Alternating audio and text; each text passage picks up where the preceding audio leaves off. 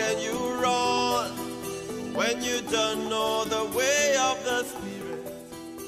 Oak House Church brings to you the word of life, which is able to build you up and offer you an inheritance among all those that are sanctified.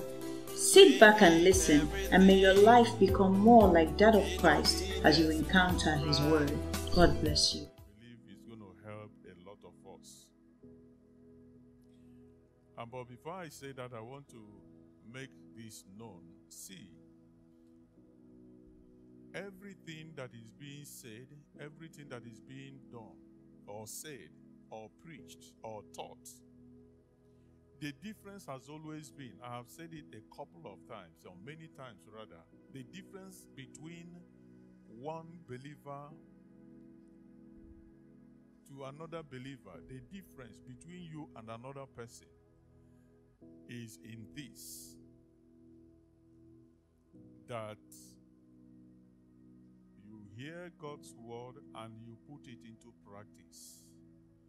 It is that practice, it is that obedience that separates you from another person that is called a believer. Whether the believer is in America, whether he is in Africa, whether he is in Asia, wherever they are, what makes the difference is in the level of your obedience to the word of God. It is that obedience, that is what you do with what you heard. That is what makes the difference. The difference is in not having an encounter. Encounter is good. The purpose of that encounter is to enable you to do. Until obedience is complete, there is no difference between you and someone who is not even born again. So, if you are not in the habit of laboring to the place of obedience, you will remain the same way. Of course, there is nothing like being static in life. It's either you are moving forward or you are moving backward. That's what makes the difference. It's not in the how many hours you spend praying. It's not in the how many days or years you spend fasting. All your prayers and all your fasting and everything that you do boils down to obedience. Jesus defined it. He said, it is only those that do the will of my Father. It is only those that endure to the end. Not only those, not those who fast to the end. Not those who make sacrifice to the end. Not those who worship to the end. Those who endure, obedient, they stay there. That's what makes the difference. Amen. So today, this is, let me just say, a new year, a new season. I prefer to use season, but a new year for those of us who will have problem with that. Oh, Pastor, but we're in a new year. Okay, so this new year, the beginning of the year, January. I want to start by reading, okay, let's go back to Genesis chapter 1, verse 1. It says, Genesis 1:1 says, in the beginning, God created the heavens and the earth.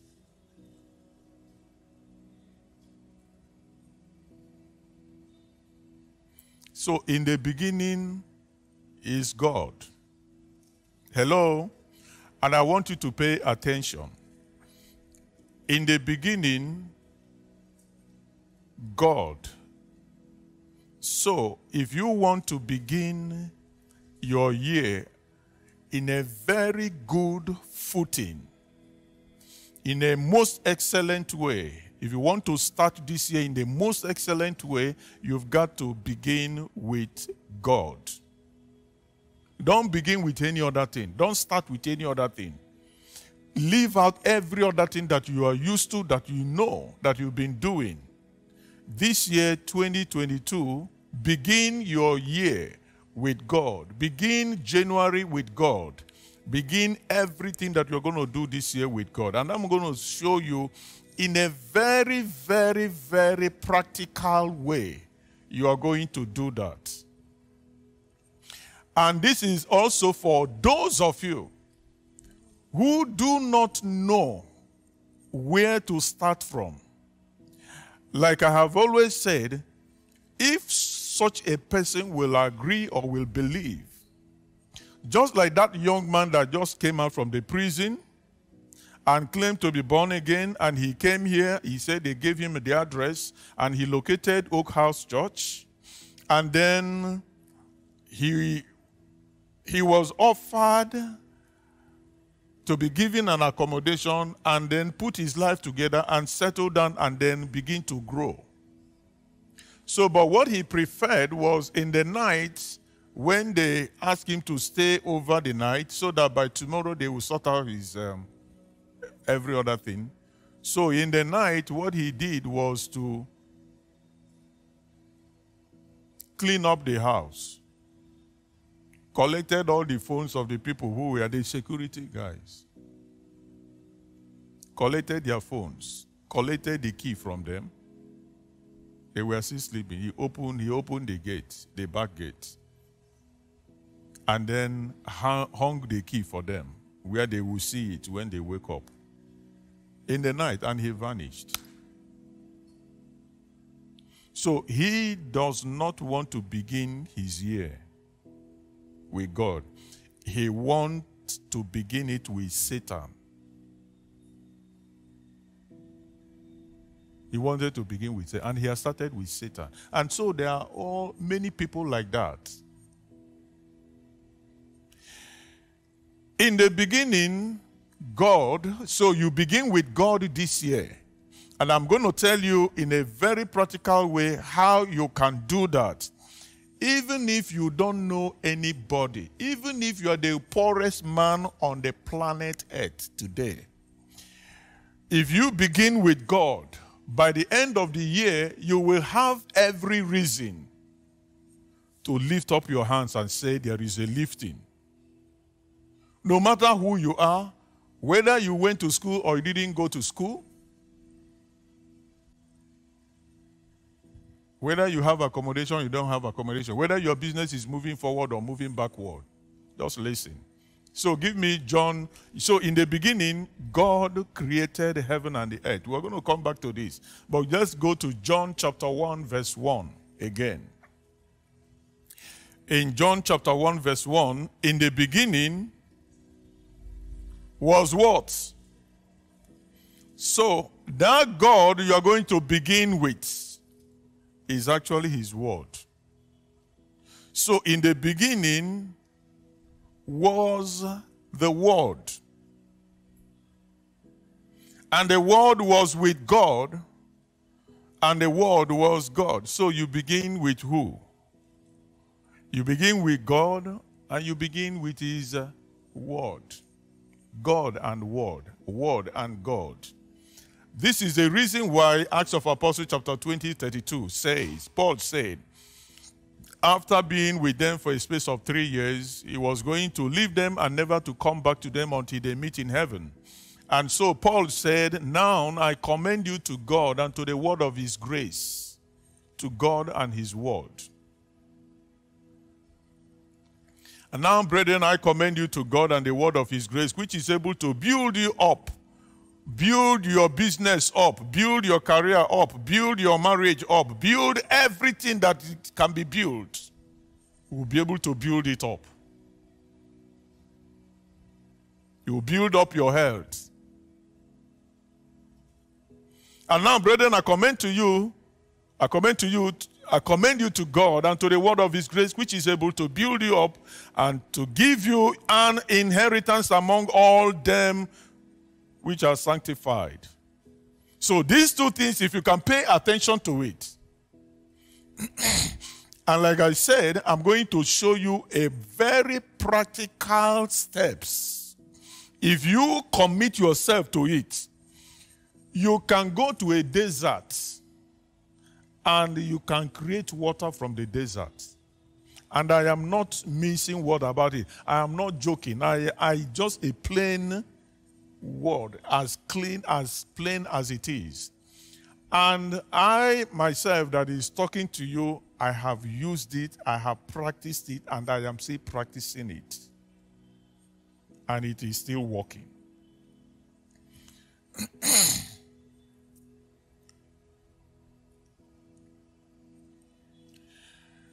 So, getting to the Word of God, that is why God has declared sovereignly, without doubt, according to Deuteronomy chapter 8, verse 3,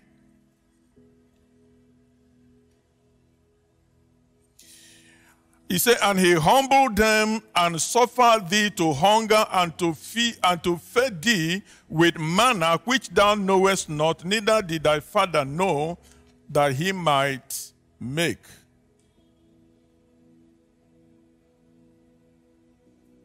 Verse 3. Verse 2.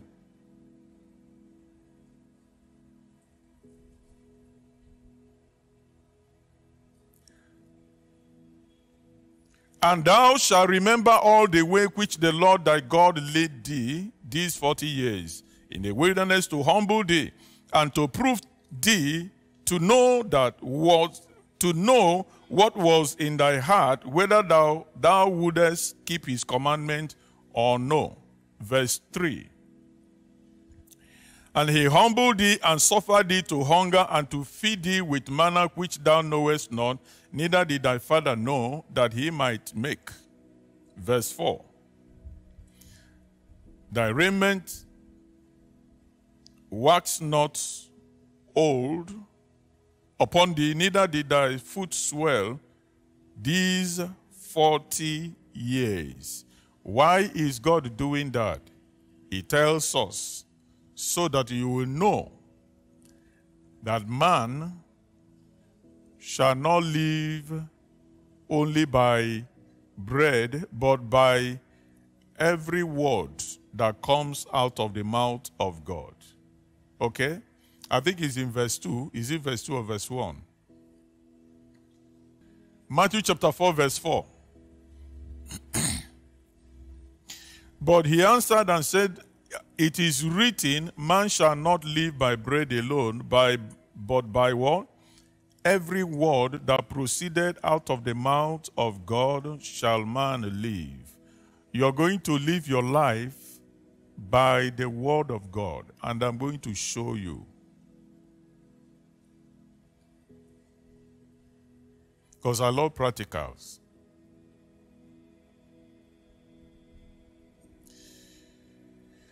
You agree with me that the Bible said that wherever we are two or three witnesses, where we have two or three witnesses, every truth is established.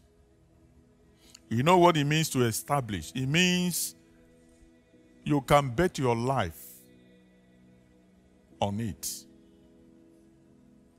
You will not die. It means it is settled. It is established. There is nothing that can make it not happen. Where you have two or three witnesses is the same way where the Bible says in that Genesis 41:32 that when you have a dream twice, when God showed you a dream twice, consistently twice, what it means is that that thing that you are being showed is established. It is the same as saying that at the mouth of two or three witnesses, every truth is established. So when we see it, we know it is established. So that's why I'm reading out for you now that the Bible said that man shall not live by bread alone, but by every word that proceeded where? Out of the mouth of God. You see it in Deuteronomy chapter 8, verse 3.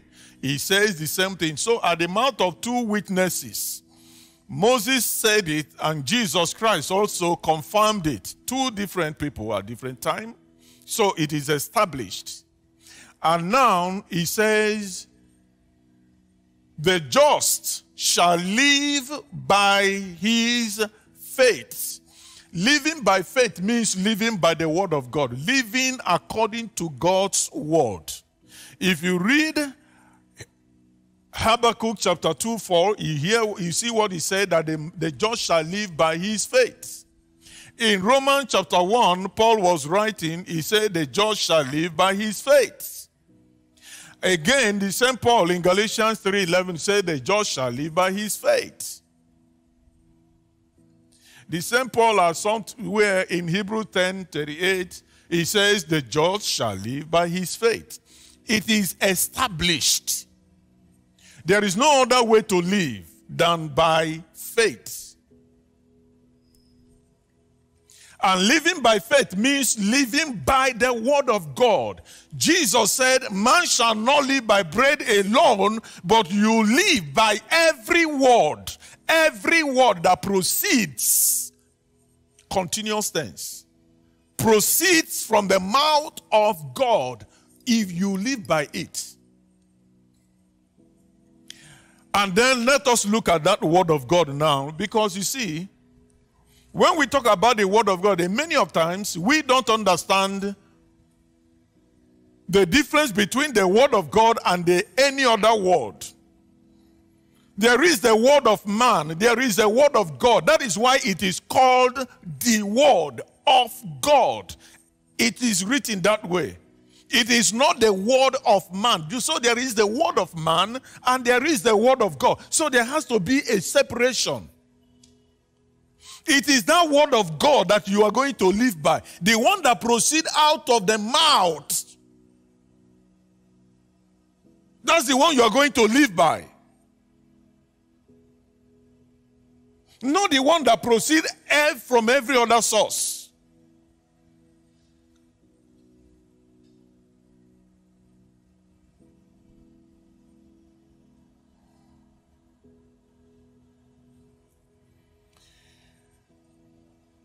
You live by the word of God, by every word that proceeds out of the mouth of God. Every word that proceeds out of the mouth of God. If you stand on it, you will never go down. If you act on it, you will never go down. If you believe it, you will never be disappointed. The one that proceeds out of the mouth of God.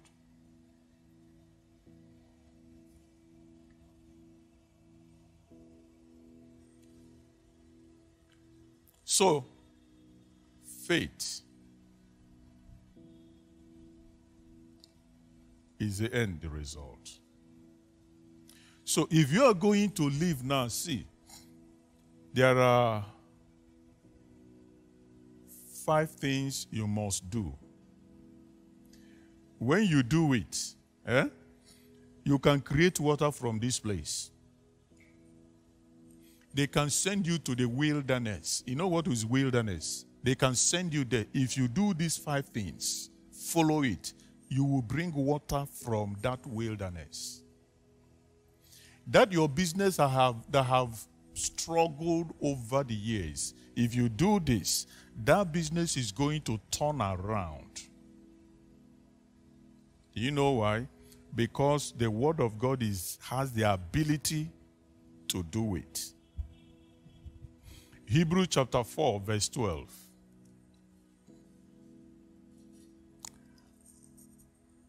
What did he say? For the word of who? Remember, it is not the word of man. He said every word that proceeded out of the mouth of God. He said because for the word of God is what? Quick. I'm not going to spend time dwelling on this because I believe that every one of you must have gone through the Berea Academy. And if you have gone through the Berea Academy, you must come across this. And if you have come across this, it is taken for granted that you understood it.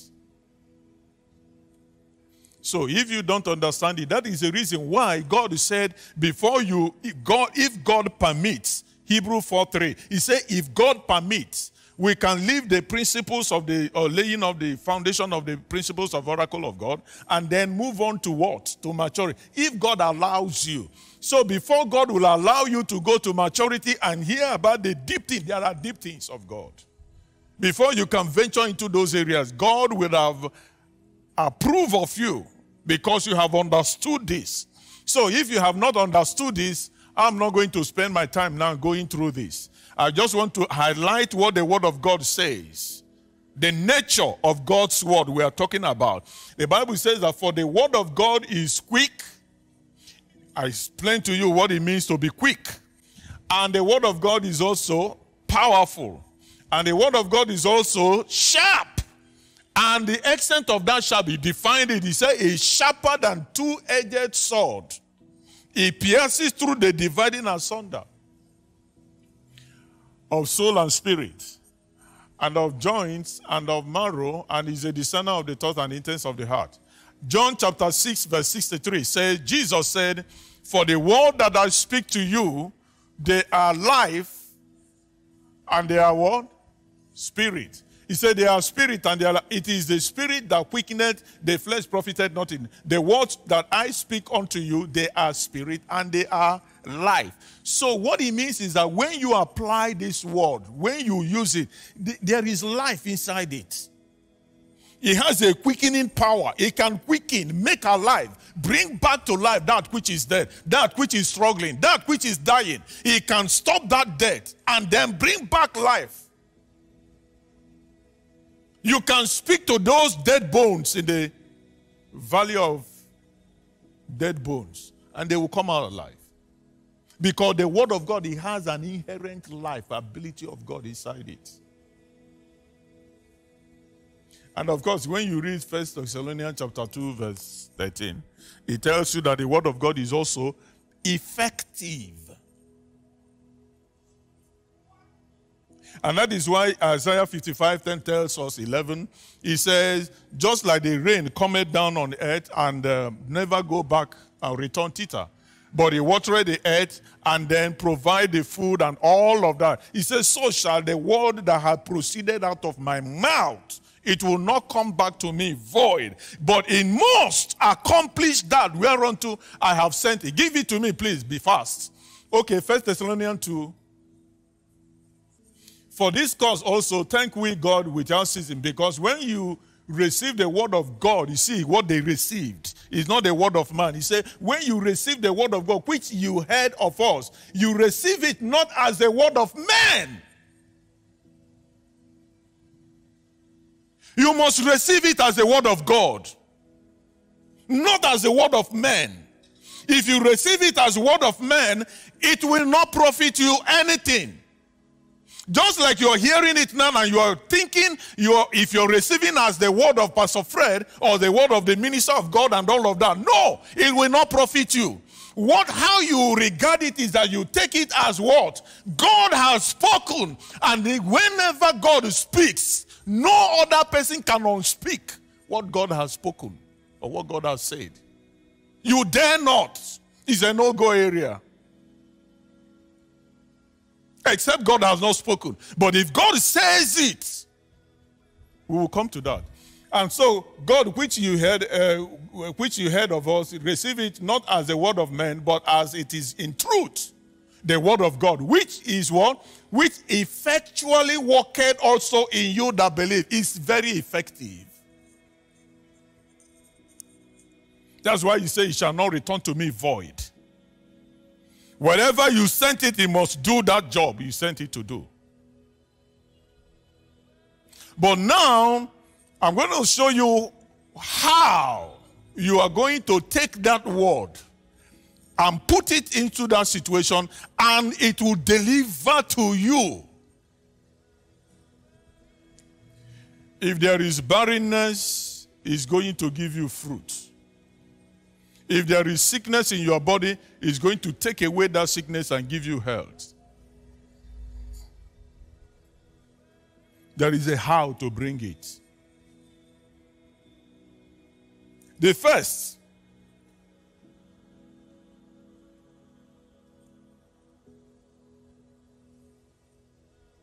like I told you, there are 5. If you do it, both in your church or in your ministry or in your marriage or wherever, it's going to turn around. Number 1,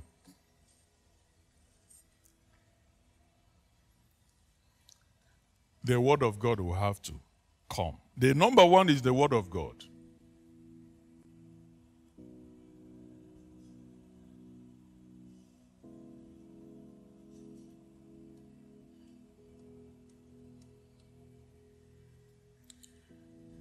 What about it now? You must receive that word of God. You see that word of God? You must receive it. If you don't, because in the beginning was the word. You must start with the word. You must receive that word. If you don't receive it, there is nothing we are talking about. The word you must receive. If you don't receive the word, there is nothing to talk about. So if you are not interested in receiving the word, then God is not interested in you. So you can as well go on and do it your own way. We are talking about those who are walking with God. The very first thing that you're going to put in place is the word of God. You must find it, you must receive it. And then now, in receiving that word of God, there is a preparation.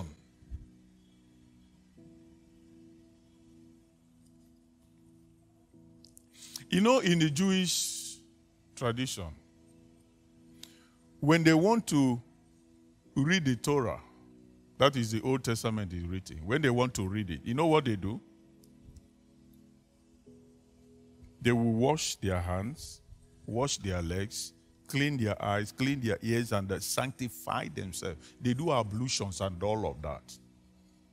Because they regard that word to be what? Not just that they regard it, because that word is holy. It's a holy word. The word that proceeds out of a holy God is holy. You don't just handle it anyhow. You don't just barge into it anyhow. This is one mistake that we make. I want you to be taking note. And I'm going to show you from the scripture in 1 Peter chapter 2, verse 1. He said, wherefore, laying aside all malice and all guile and hypocrisies and envies and all evil speakings, do what? Verse 2. As newborn babes, desire the sincere milk of the word, that you may do what? Grow thereby. So, the word of God, number one, you must receive it. But in receiving the word of God, this is what you have to do. If you have all these garbages in your life and all of that, that you know your life is bitter, you don't go to the word of God. In the Old Testament, what they do, or what they used to do, is to wash their hands and their legs and all of that. That's a physical one. So, but in the New Testament now, it is not washing of your hand and your eyes and your ears like they do today. It is by cleaning your heart. There is something that you can do on your own. There are those ones that you have the ability to do, that God said, put away.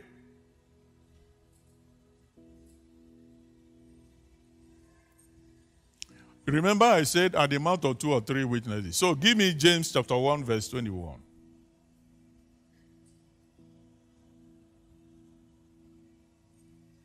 Wherefore laying apart all filthiness and superfluity of naughtiness, and receive with what? Meekness the engrafted word, which is able to do what? Save your soul. If you don't do this, at the mouth of 2 or 3 witnesses, every truth is established. If you don't do this, you go, that word, you can't receive it. When you hear it, it flies over your head.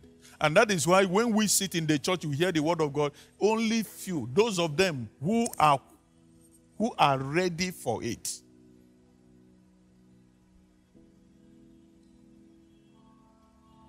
They are the ones that receive that word.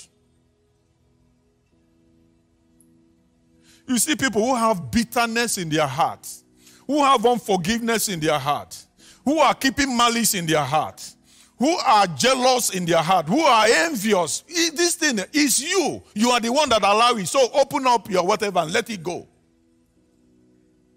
You don't need to pray to God to help you to stop keeping malice. Stop it. That's what the Bible says. Lay it aside. He didn't say you should pray to God to lay it aside. He said lay it aside. And I have said it before. You see, the effectiveness of prayer is in praying the word. Pray. Before you can be effective in prayer, before you can be an effective prayer person, before your prayer can be fervent, you must be rooted in the word. You must be able to divide the word of God. If not, you just be praying, you open your mouth and be saying things that are not founded in the scriptures.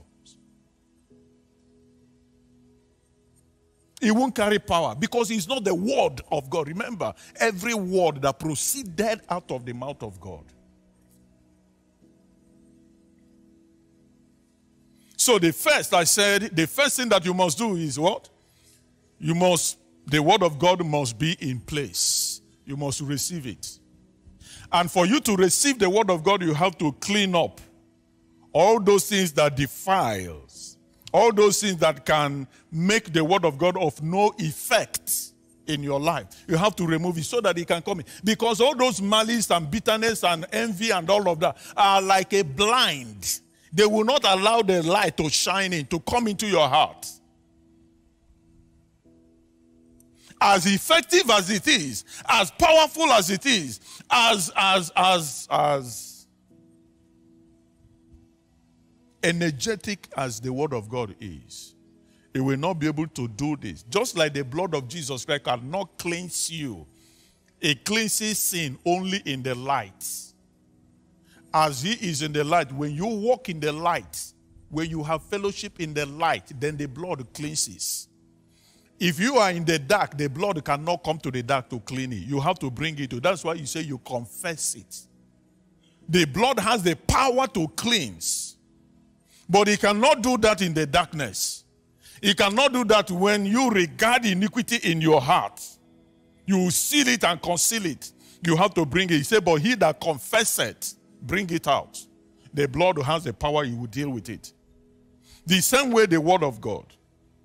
Until you clean up this your life, you make sure you don't have any bitterness, you don't have any unforgiveness, you don't have any jealous or malice or whatever in your heart.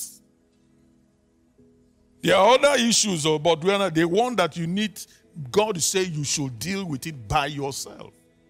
Because you open that door, close that door.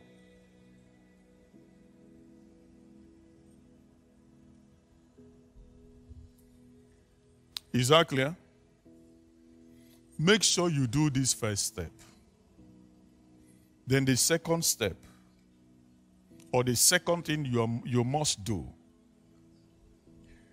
is that, give me Romans chapter 10, verse 17.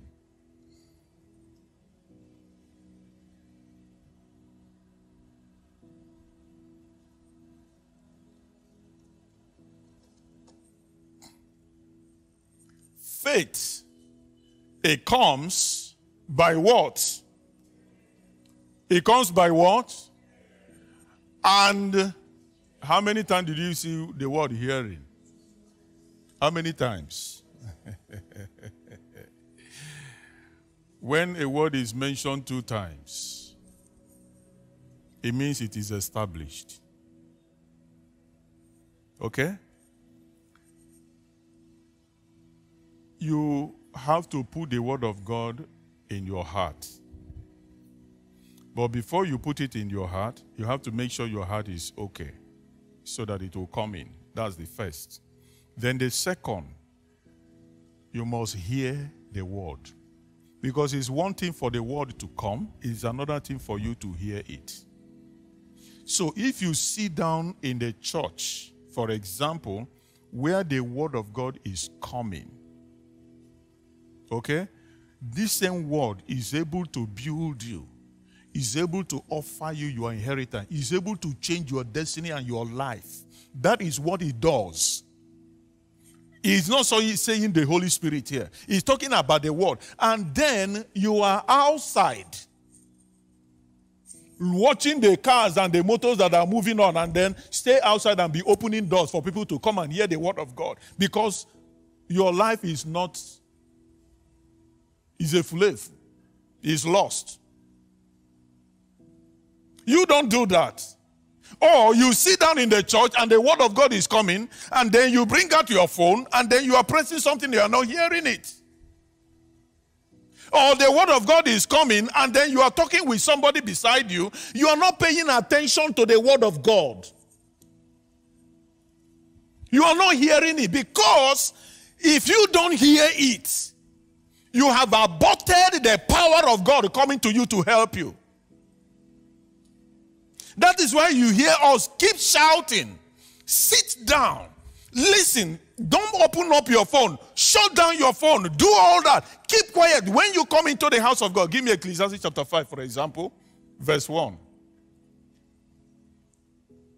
Keep thy foot when thou goest to the house of God, and be more ready to do what? Than to do what? To give sacrifice of fools, for they consider that they do what? When you come to the house of God, keep thy foot.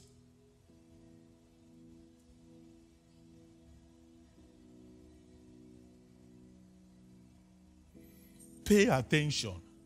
If you don't hear it, nothing for you. That is why you come here and go back the same as you came, or worse.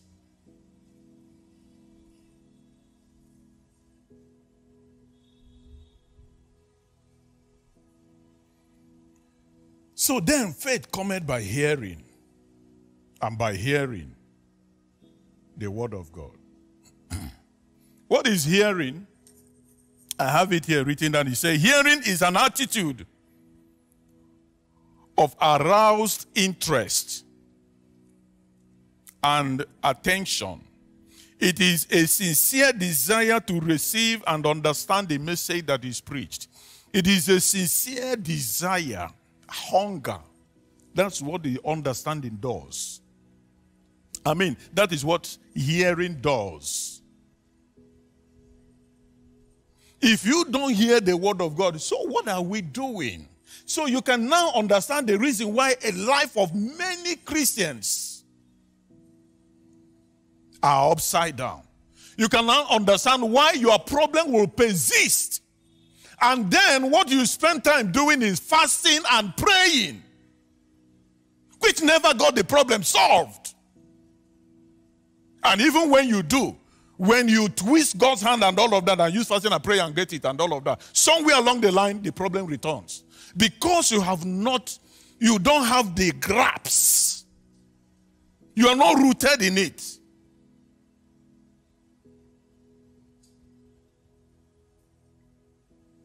So you see the kinds of distraction. That is why you keep hearing, I think one of the messages we receive, prophecies and all of that, the word of prophecy and all of that came, he talked about distraction and distraction and distraction. When you are distracted, you can't hear God's word. Paying attention. That is why even in the school, there is a mark allotted for just being present in the class to hear. How can a student, when you see that there is a massive failure in the school for a particular exam they take, and just like what we've been hearing, UME, JAM come out, massive failure. WAEC come out, it was massive failure. The other one, massive failure. What is the key? You remember that doctor I was telling you, said the key to passing your exam and all of that is to do what? To sit down and read. In this case, you sit down and hear. And what you are hearing is the word of God.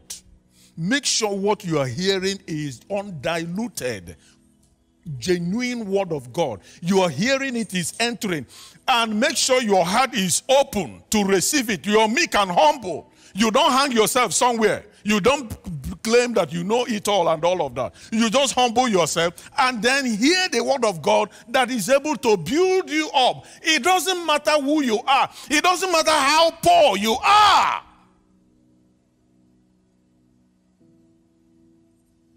It will build you up. It has the ability, more than ability, to build you. So, what's the first step? The word of God, you must receive it. And I say, receiving the word of God, you know what you need to do. Then number 2 is what?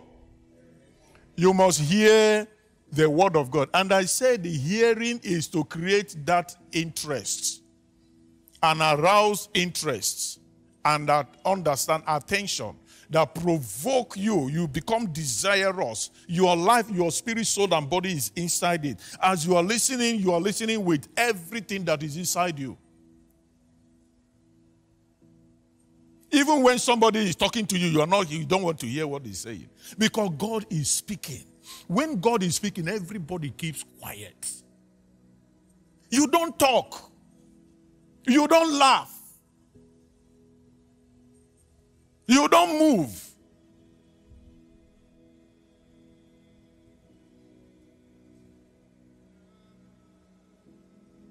I would have, even not because of time, I would have told Moses to show you the video clips in the church with services going on.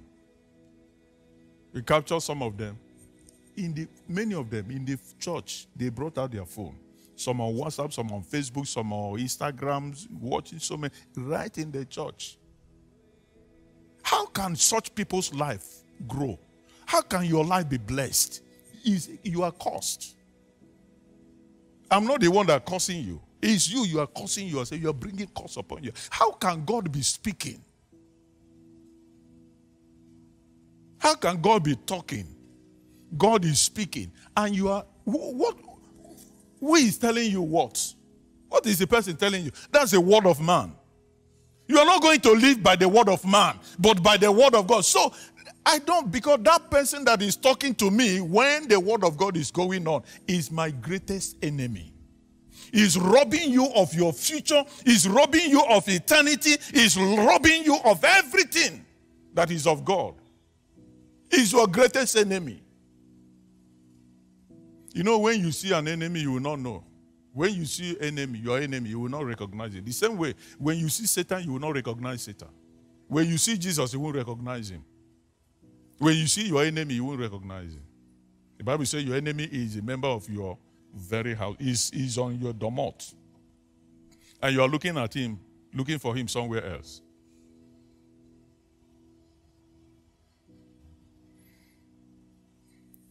Those who fail to pay attention to the word of God, you know what happens to them?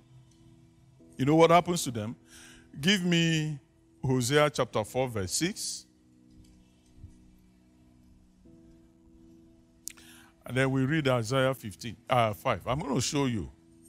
My people are destroyed because they lack knowledge. Because thou hast rejected knowledge. You don't want to hear it. You don't want to pay attention to the word of God. You are not interested. You pay lip service to God. And because you are not interested, how is it that you are not interested? Are you going to come out and say, I'm not interested in the word of God? No, nobody says that except those who are reprobates. But by your attitude, do you know, you see people, they just get up and they walk away.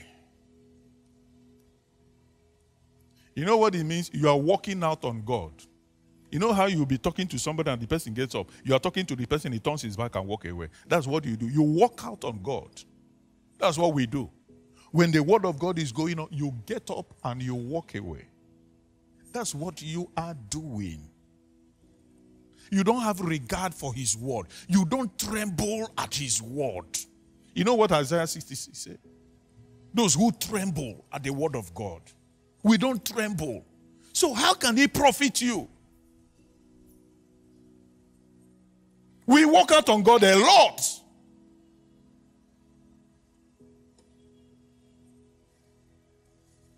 Pastor, does it mean that if I'm pressed, I cannot go out and ease myself? You take excuse. You take excuse. How do you take excuse? Pastor, I want to go and wee my wee. Or you say, Pastor,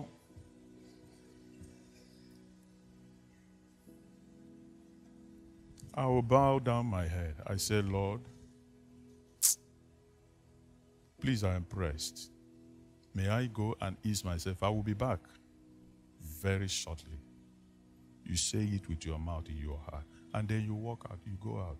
And when you go out, you come in. You tell him why you are going out. If you want to go and answer call, another person's, the word of man, tell him, Lord, there is a word of man that is coming. I want to go and answer it before I come back and hear you. Please. Then you can go. Have respect for God. You walk out on God when you get up, just like that you walk, because you feel nobody can control you. God can't control you, nobody.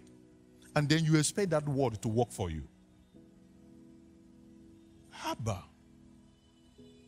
And what I'm telling you, I'm showing you in the scripture, so I'm not the one making it up. He said, when you come to the house of God, he said, guard your feet. Stop.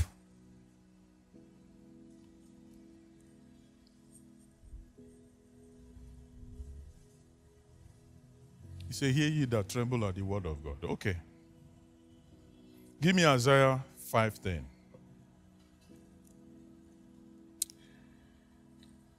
Isaiah 5:15 rather. Or let's go to 13. Go to 13.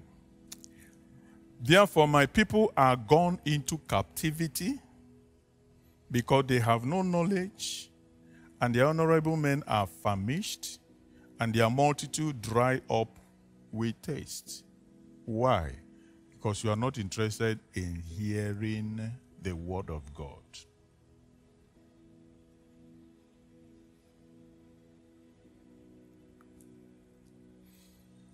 If you pay attention, follow this step.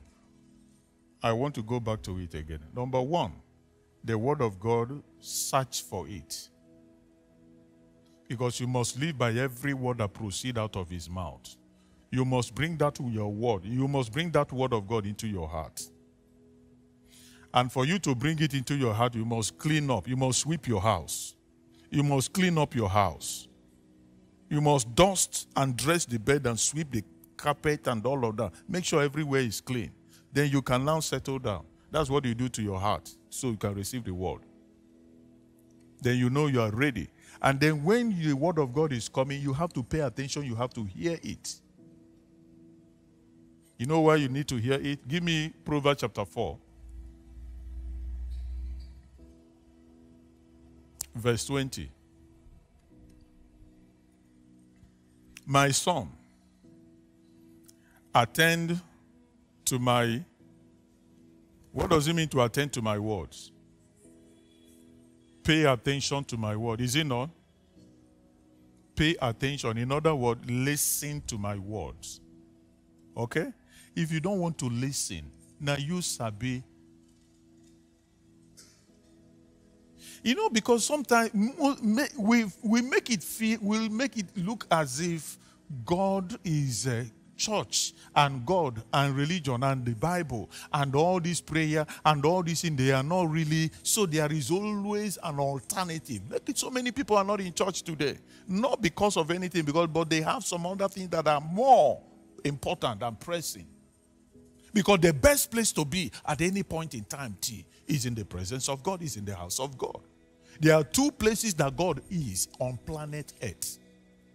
There are two places, there are not three.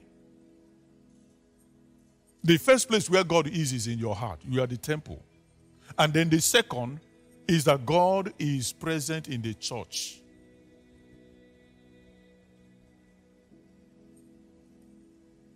He said, my son, attend to my word, incline your what? Your ears to what? To my saying. Pay attention, listen. Verse 21. Let them not depart from thy eyes, keep them in the midst of thy heart. Verse 22. For they are what? Life. How many of you want life? This is it. Because they are life unto those that do what? Find them. And health to all their flesh divine health. You will not be weak. You will not be sick of any kind. Of any kind. You won't see fibroid anywhere in your stomach. You won't see cancer anywhere. You won't see any problem. He will take it away. He will take care of it. If you will pay attention, if you will sweep off your heart and all of that, make sure that the world has a free access into your life. Once it comes in, it will do, because he has the ability. He is quick. He is powerful. He is sharp.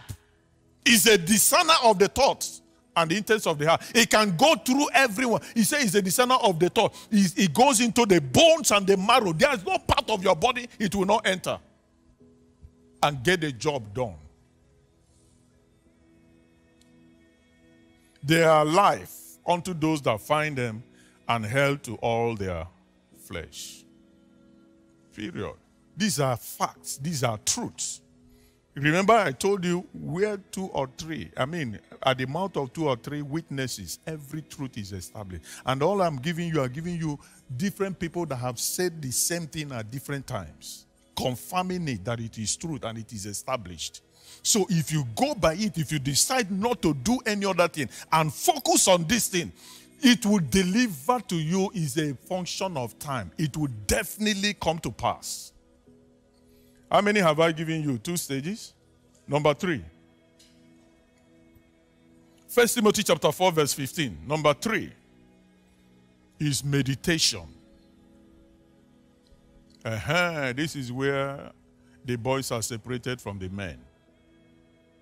If you don't do this, you will not get the job done. No.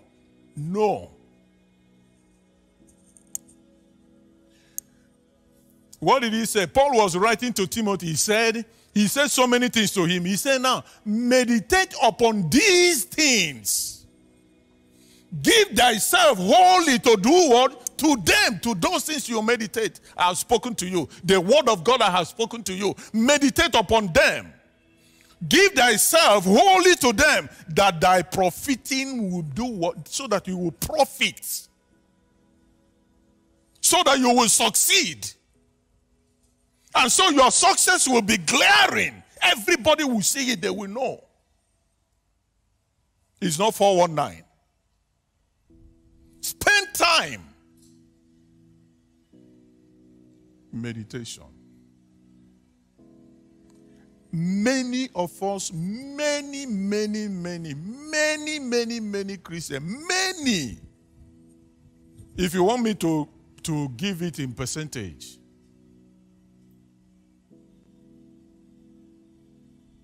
I will tell you that less than 5% of Christians spend time in meditating the Word of God. Less than 5%, all over the globe.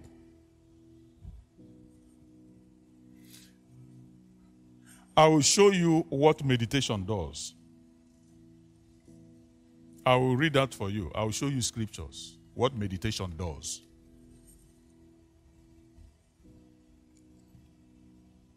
Let's even start. So Paul is saying here, meditate upon these things. Why did he say you should meditate? Joshua chapter 1 verse 8. Let the laws of this book not depart out of your mouth. Now, this book of the law shall not depart out of your mouth, out of thy mouth, but thou shalt do what? Meditate. How? Therein, when? You meditate in the day, you meditate in the night. It is not enough for you to read the Bible. It's not enough for you to study it.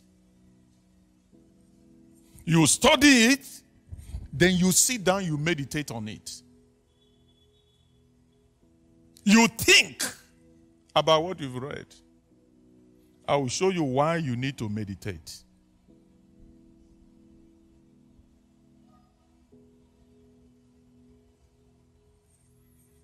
This book of the law shall not depart out of thy mouth. Thou shalt meditate therein day and night, that thou mayest observe to do, that thou mayest observe to do what?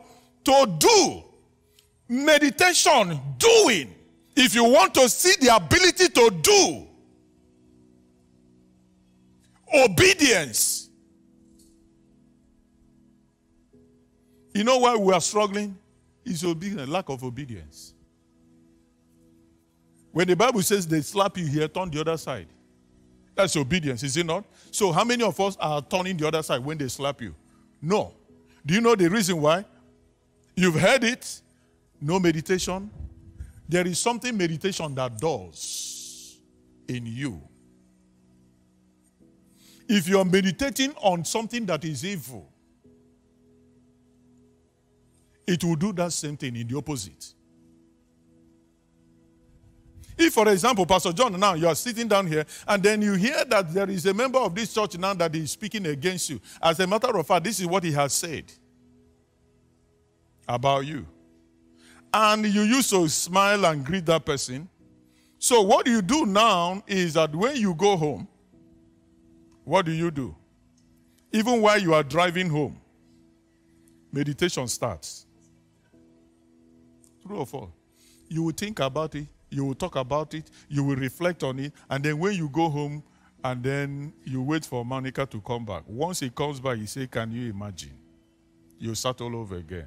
You will sleep with it. You know what it does when you see that person that you used to greet and smile? You become bitter. Psalm 1 verse 1. Blessed is the man that seeketh not the counsel of the ungodly, nor standeth in the way of sinner, nor sitteth in the seat of the scornful. He said, but his delight, verse 2. He said, but his delight is in the law of the Lord, and in his law doth he do what? Meditate how? At the mouth of 2 or 3 witnesses, every truth is established.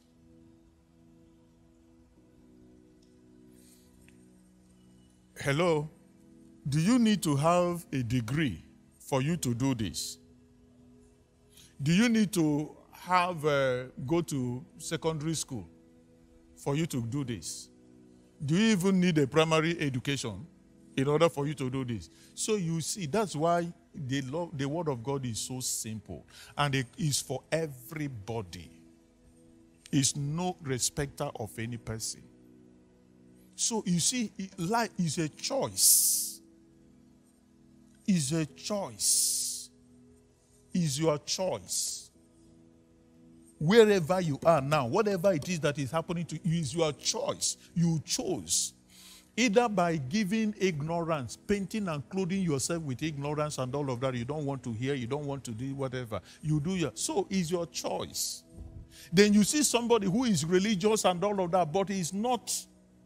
Is your choice. Then you see another person who wants to succeed in life, and he wants to start with God. And then this is how you start it. And he follows it up religiously.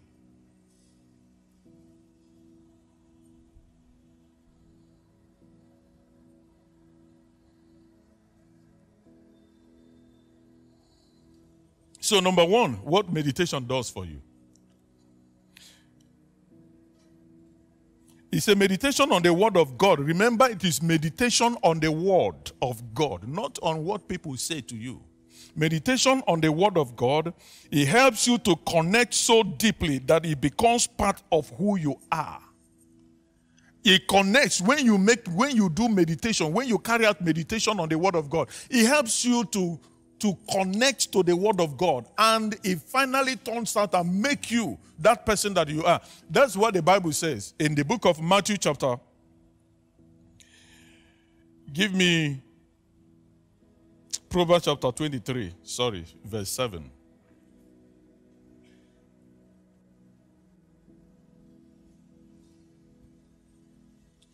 For as man does what? So what happens? You are what you think. You are what you think. That's why Jesus said, pay heed to what you hear. You are what you hear. You are what you think. When you think on the word of God, when you meditate on the word of God, it becomes part and parcel. It forms who you are. There is a channel, there is a pipe, there is a connection between the ear and the heart. That word, it goes deep and finds its way into your spirit man. It forms you. That's why the Bible means when he says in Romans chapter 2 verse 2, he said, do not be conformed to this world, but be ye transformed by the renewing of your mind with the word of God. So when they say renewing your mind with the word of God, you study it, you meditate on it.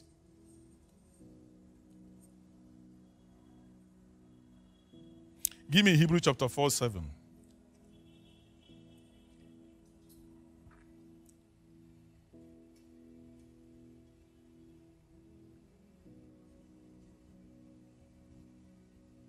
Again, he limited a certain day, saying in David, today, after so long a time, as it is said, today, if you will hear his voice, harden not your heart. 8.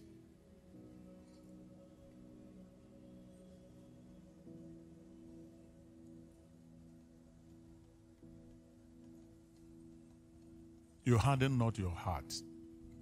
So give it chance. The word comes into your heart. As you keep meditating on it, that word travels. It gets into your soul. It soaks you. You know how somebody gets soaked under the rain? You know how somebody gets soaked? Initially, the rain starts falling on you. You are wet, your clothes are not yet soaked. But after a period of time, you are drenched in it. You are soaked. You are baptized in it. Remember the word you are taking, that word you are soaking. Remember Jesus said his spirit and his life. And that spirit and life is entering you. And it's going down to your spirit, spirit to spirit. Because man is a spirit, the word of God is spirit. So it must be spirit to spirit. That word must get to the spirit. It is through meditation, it comes to a point where you own it. That word becomes your own now. It's no longer, you hear what Paul is saying, according to my gospel. So he has come to a point where he has read it, he has meditated on it, he owns it, it becomes his own. So when he says, he speaks in the first person. Just like the angels of God, when an angel of God appears and speaks, he speaks from the first person. He said, I said, I, the Lord, said. So he didn't say the Lord said to tell you. He said, I said. Because they stand in the presence of God. They've soaked God and his word and everything permeated them. So when they start speaking, it is God that is speaking.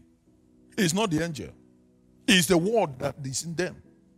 That is what Jesus said, the word that is in me. What you hear is the word of the Father that is in me. That's what. So that is what meditation does for you. When you sit and meditate on the word of God, it enters you. It forms who you are. As man thinketh in his heart, so he is. You become the word itself.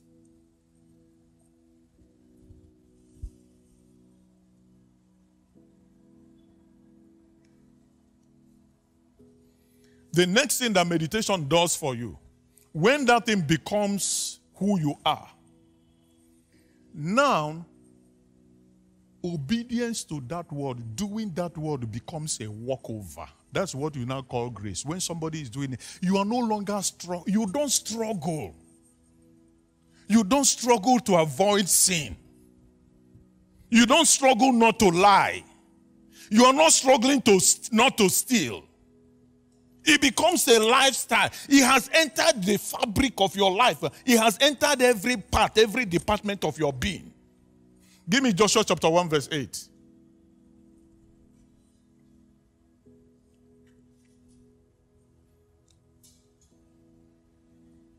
This book of the law shall not depart out of your mouth, but thou shalt meditate therein day and night, that thou mayest observe to do according to all that is written therein. For then thou shalt do what?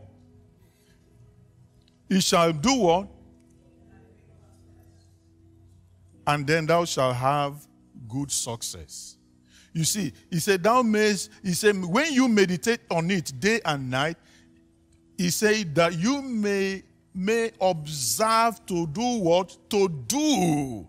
The ability to obey the word of God. It has entered your spirit, man.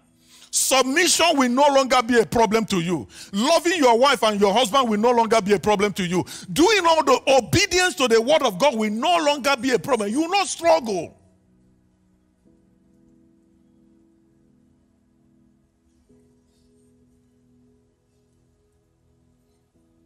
That just like how you don't struggle to hate somebody. Do you struggle to keep malice? Do you struggle to keep malice? Hello? But when you get yourself meditating on the word of God, you will get to a point where you will struggle to keep malice. You will struggle to lie. Even when you want, the thing won't come out. It becomes your default mode. It's meditation that brings it to that level.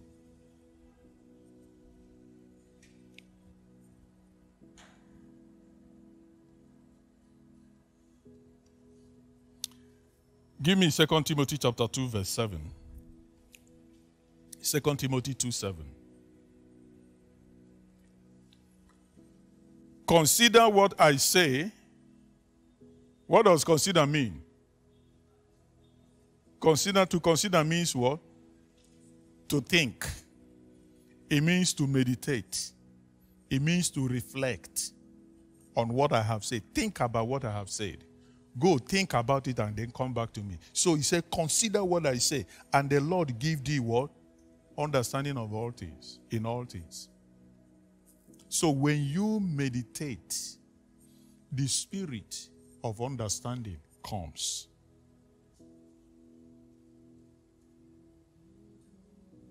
If not, haven't you been praying, God, give me the spirit of understanding? God, give me the spirit of understanding. And so, I have told you, in everything spiritual with God, there are two dimensions. You don't face one and leave the other. There is one that comes through word. The other one comes through the spirit. There is the spirit of understanding, and there is understanding that comes through the word of God. The two you must go for the two. I will tell you when the spirit of understanding, when you're going to bring it in. So I'm just talking to you about what meditation does.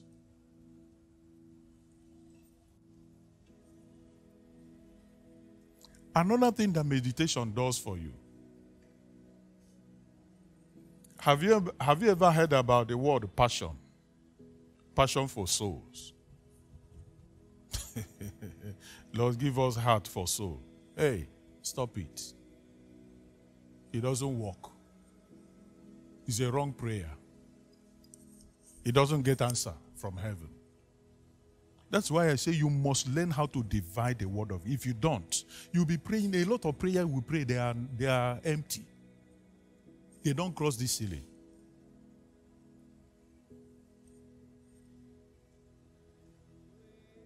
Give me a heart of obedience. So if God the answer, so where are the obedience? Where is the obedience? Thou shalt meditate on the word of God, so that thou may observe to do. But you avoid this and you're asking him to give it. You know, we like shortcuts. We don't want to spend time to walk. Studying the Bible is you know how somebody say, I've gotten a work. I got in a job. You know how you write application and then you go to submit and then they call you for interview and then they take you and then every morning you go to work, you come back, you go to work, you come back. It is studying the word of God is greater than that. It's more than that. It's sitting down your task, your mind. is a walk on its own. It's a very big walk.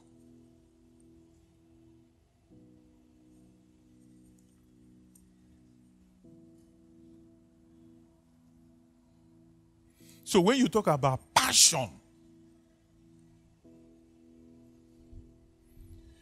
let me tell you how passion comes. See, you can't have passion for anything until you hear about that thing. You can't have passion for anything until you hear. Why is somebody being passionate about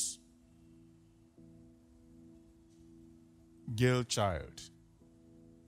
Because girls are being molested and all of that. And you see the person, he will take it upon himself. He's a like man. He doesn't sleep. If you see him, you see what is driving this guy. What is it that is driving this guy? What is it that makes this person so passionate about this thing? What has he seen inside of this?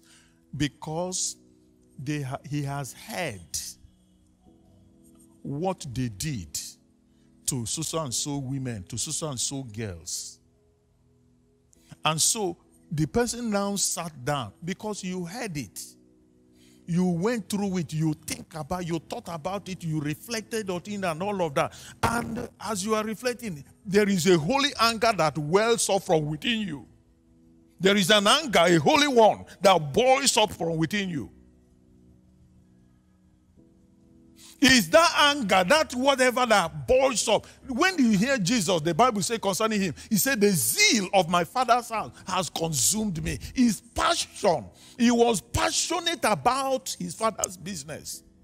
Because he says, my meat, my desire, my hunger, my longing, this is what he has been desiring. This is what he has been thinking about. This is what he has been meditating on. And so that thing has entered him and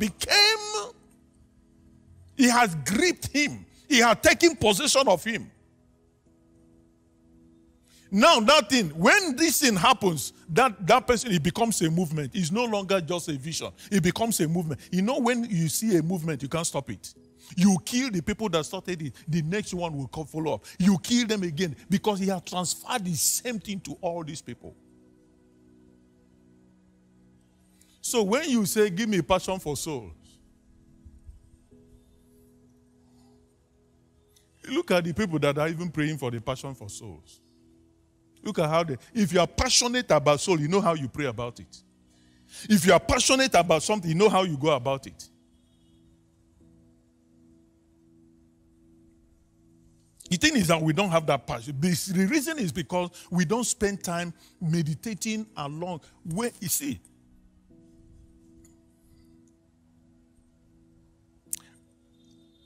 if God gives you passion for souls, that thing, it can't happen because you are fasting and praying about it. There are people who have been fasting and praying after souls and all of that is still not there. What we are talking about is an unresolved passion and compassion. It drives you.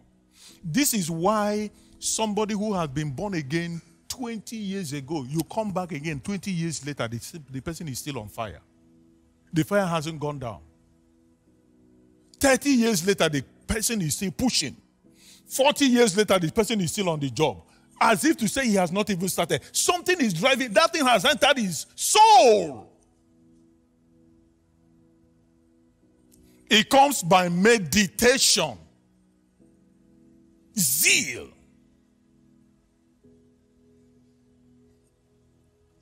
So how you keep it, when you have this understanding, because meditation will give you understanding, and then when you now begin to contemplate in what you have understood, the more you contemplate on it, the more that passion keeps boiling. The more you contemplate on it, the more it keeps boiling, and it keeps driving you. So like I said, if you want to create something from nothing, the first is you invite God's word. Clean up your heart so that the word will enter.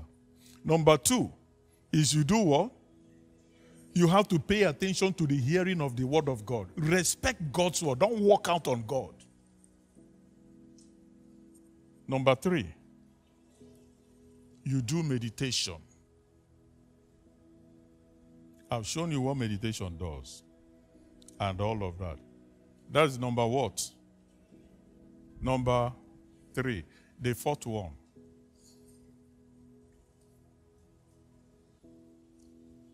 The fourth one is called confession.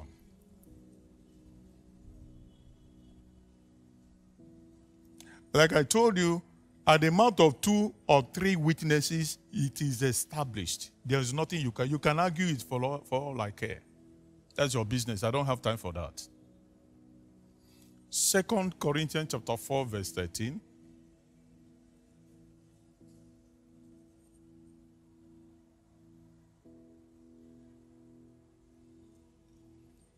We, having the same spirit of faith, according as it is written, I believe, and therefore have I spoken. We also believe, and therefore we do what? We speak. So you must speak it. You must speak. You must not fold your mouth. But before you do the speaking, you have done the meditation. That word has entered inside your soul. It is from there now it's coming out. It's not from your head. If it comes from your head, it won't do anything. It won't lift a spoon from the ground. Hebrews chapter 4, verse 14. At the mouth of 2 or 3 witnesses, every truth is established. Hebrews chapter 4, 14. Seeing then we have a great high priest that is passed into the heavens, Jesus, the Son of God, let us hold fast our what? What is profession? Profession means confession. So let us hold our confession. Now, not giving up. Let us hold on to our confession. There is something about confession. If you don't proclaim it, it doesn't have power. I will explain to you. But let me finish first. Give me 10:23. Hebrews 10:23. Hebrews 10:23. Let us hold fast the profession of our faith without what? Wavering. For he is faithful that promised. So let us, because his word will never fall to the ground. His word is able, is quick, is powerful, is sharper than any two-edged sword. He pierces through the dividing asunder of the soul and the body and the spirit, and is a discerner of the thought and the intent of the heart. Because the word that I speak to you, they are spirit and they are life. So do not waver. He has the ability to deliver. Confess it after you have meditated on it. Now, meditation brings that word. It becomes part and parcel of you. When it's coming out, when you open your mouth to say that, you are speaking from the first person. You know what I mean by first person? You are not saying, God said to me. You are just saying, thus say. You can now say, thus says the Lord. And you are not sinning. And you are not lying. It's different from all this kind of confession that we make. Even this our creed and all of that. Before that thing will work for you, let me be very honest with you. Before it will make any advance in your life, you know what you do? You copy it. You copy it. You go home. You sit on it. You meditate on it. You sleep on it day in, day out, until that thing enters. When you now open your mouth to say it, when you are saying it, you will see the fire that is coming from you. Another person is saying it is dry because fire has mingled with fire in your soul. It's coming out like fire. That's why your word, when you say it, it has weight. There are people when they are saying it, the word of God. Confession is, I see it everywhere. I see it everywhere. They will just go to write one verse and all of that, and then they send it to the Facebook, either Facebook or WhatsApp, and all of that. Yeah, according to the word of the Lord, he said this one, confess it in Jesus' name, amen. If it is working, why are you still like that, year in, year out? If it is working. You know what he said the word of God is? He's powerful, he's quick, he's sharper. It has the ability to deliver. It can never return back to God until accomplish that whereunto he has sent it. Why is he not accomplishing that? But we have been confessing it. It's not working. The reason why it's not working is because of this is lacking. And that is why I say this month, the beginning what you are supposed to do is actually calm down. Shut down a whole lot of activities. If it is possible for you, those of you who are working for other people, no, even if you're working for yourself and all of that, there is an extent to which you can not shut down. But if you have the ability, you can shut down 100%. Give the whole of this month. Spend time. Invest on it. When you finish and then you come out to speak. You know what happens when you speak? Give me Hebrews chapter 3, verse 1. Wherefore, holy brethren, brothers and sisters in Oak House Church, and those who are listening online, holy brethren of the heavenly calling, consider the apostle and the high priest of our profession. Who? Jesus Christ. The Bible said that he is the high priest of our what? Profession. Profession means confession. Confession means profession. Speak. What does it mean? The high priest, the high priestly ministry of Jesus Christ. Jesus Christ now, there is something, he's not sitting at the right hand of God and looking around. So who is, what are you doing? There is something that he's doing. One of the things, assignment, he has assumed another office. He is doing something. He is our advocate concerning every truth of God's word. One of his advocacy, what he's doing now in heaven. That's why he said he is our high priest of our profession, confession. So what he does is that, remember Jeremiah chapter 1 verse 12. He said to Jeremiah, what seest thou? Jeremiah said, I've seen an almond tree. He said, thou seest well, for I watch over my word to do what?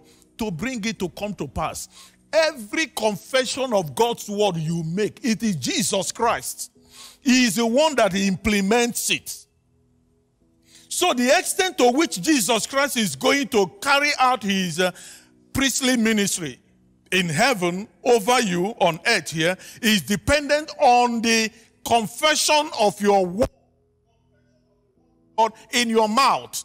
So when you are saying something that is different from what he's saying, that is one of the reasons why you do meditation, so that you meditate on the word of God, so that you can speak what the word says. And when you say it, Jesus Christ, he gives the approval and the command, and then the angels go into operation. You can't be commanding angels. You can't command angels. You can't send them.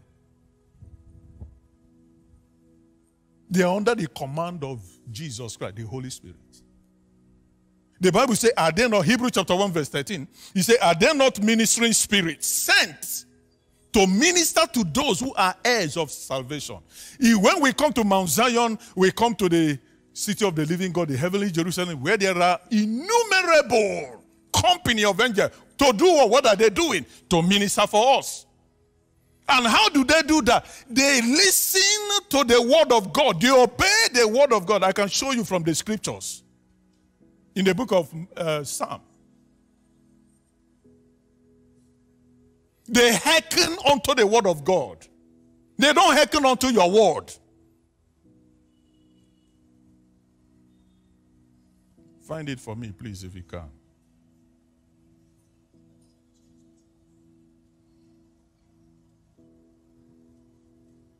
Find it for me.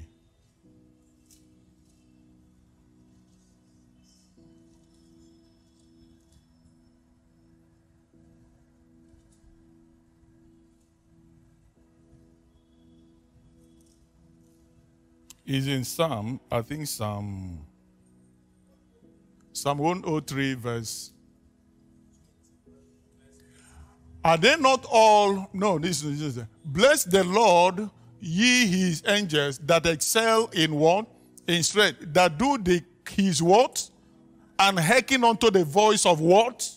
You see what they do. So you can't command them. You can't send them. They are committed into God's word. So when you confess God's word, Jesus Christ is our high priest. And so he will carry out, make sure that every word, everything, because he is the mediator, he makes sure that everything that concerns you is given to you, that nothing is denied you. So when you come before him and bring the word of God and all of that before him, he will make sure that that word, he profits you. He makes sure that your profiting will appear to all through the angels. They obey his command. They are the command of God's word.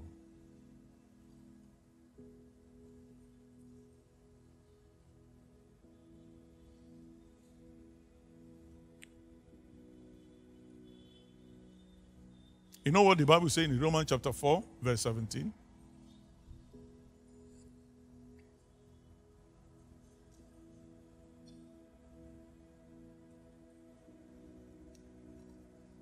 Romans chapter 4, 17.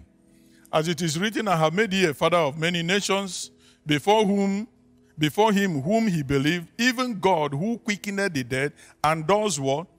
And call things that be not as though they were. Let me tell you what it means. When you speak God's word, the angels, Jesus Christ, who is the mediator, he makes sure that your word is in line with his word. The angels go into operation. The evidence, listen very carefully, listen very carefully. The evidence to show that what you have said is truth and is established. The sense knowledge does not accept it. They can't receive it. Sense knowledge cannot receive it. When you declare it, your eyes have not seen it, your ears have not heard it, your nose have not smelt it, your tongue have not tasted it, your hand has not felt it, but it is real. Because everything that God has said, faith believes and reckons that it is truth and acts accordingly. But the evidence of it is not available to the sense knowledge. No, don't look for the evidence from the sense knowledge. It will not show. But after a time, it will come back. It will manifest.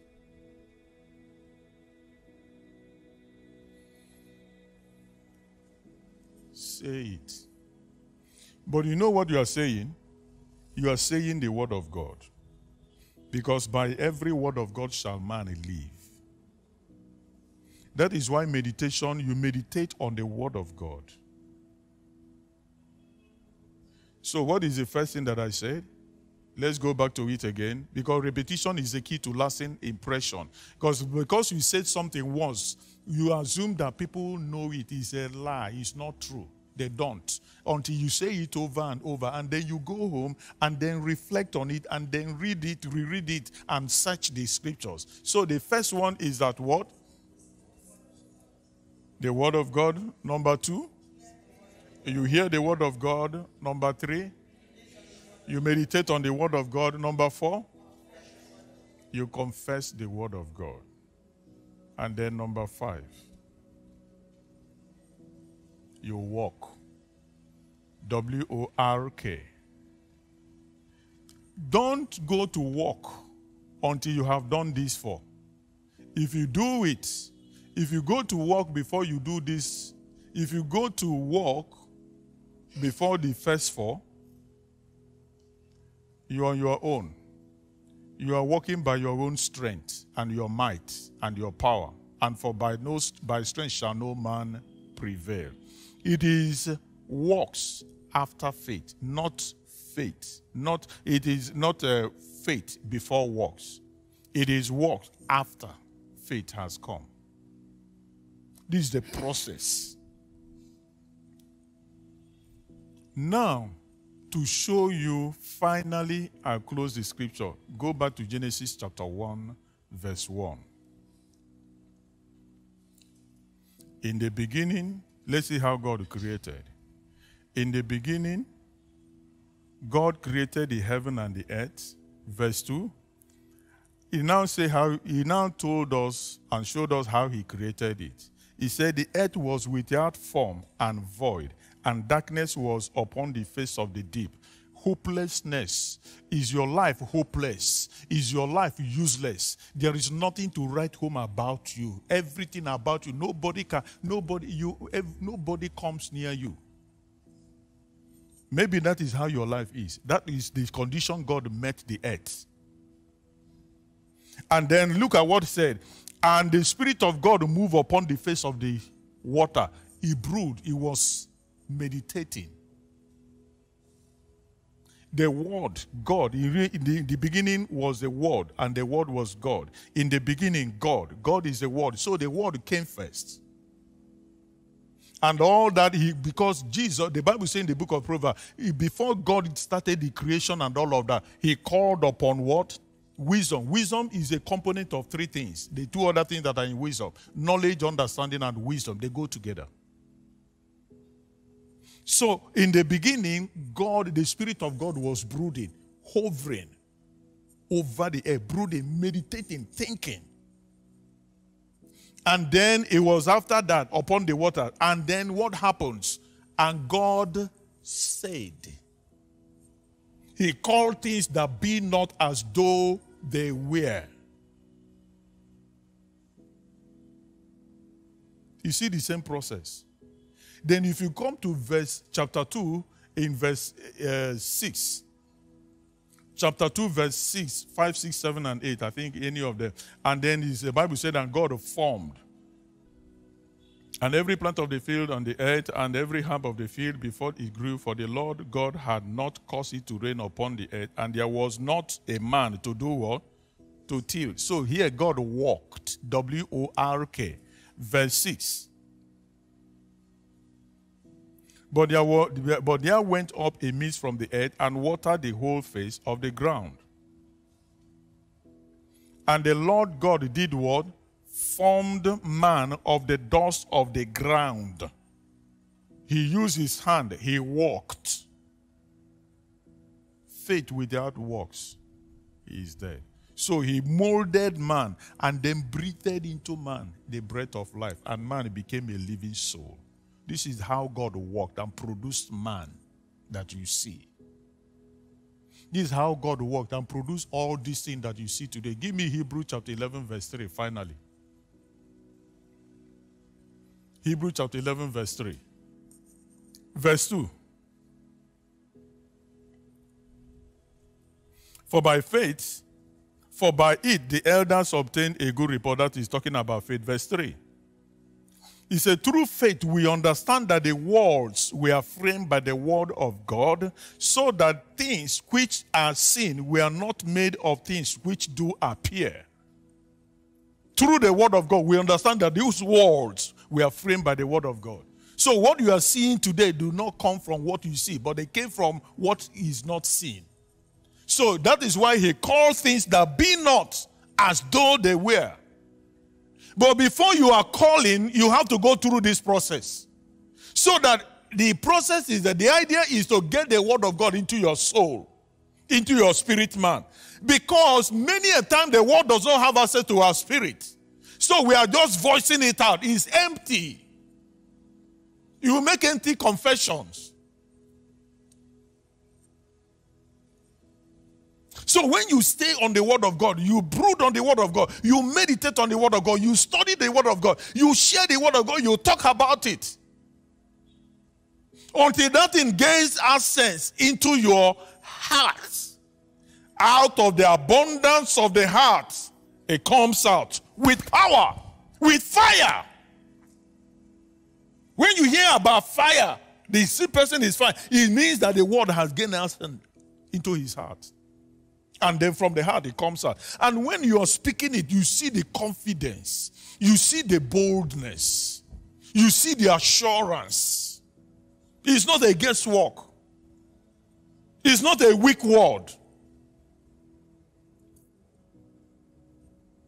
So if you now send that word to any situation, any circumstance in life, that word is able to change it because it's carrying life, it's carrying power. It's not just a weak word because letter kills.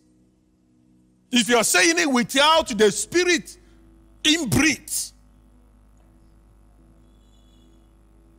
it will not carry any power, no effect.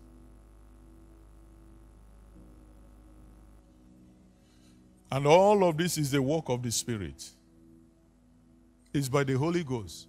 He teaches you, he shows you, he guides you, he directs you. He points out all this to us.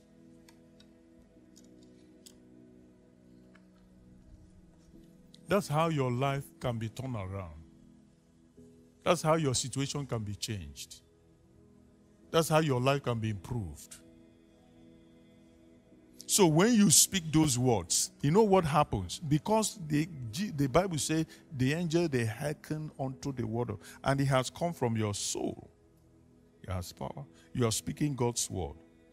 The angels go into operation. They network things. They network. When you say the step of the Lord are ordered, they are the one that do all those. They are the one that order your life and order your steps. They are the one that move people, direct people, organize situations and circumstances, and then organize you, you step into it. That thing you call miracle, they are the one that are responsible. And this is what brings them into action.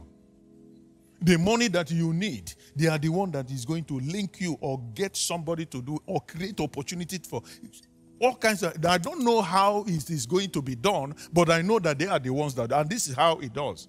It happens. So if you put all these things in place, what does it take? It doesn't take you not anything. It's just commitment to the word of God. Settle down with God's word. Pay attention to it. Not this 3 minutes or 1 minute meditation and all of that. And meditation will help you narrow your mind. Focus on a particular thing. Bring the word of God concerning that area. If, for example, the Bible says, he that findeth a wife findeth a good thing and obtaineth favor of the Lord. You sit on that word. Sit on that word until that statement enters your soul. He says you have found favor of the Lord. That favor begin to show up. God's grace begin to radiate in your marriage. You see a change, a total change. Thou shalt say unto the righteous, it is well. You can be quoting it, but the thing is not coming from your heart. Because out of there, it must enter the heart. Not the head.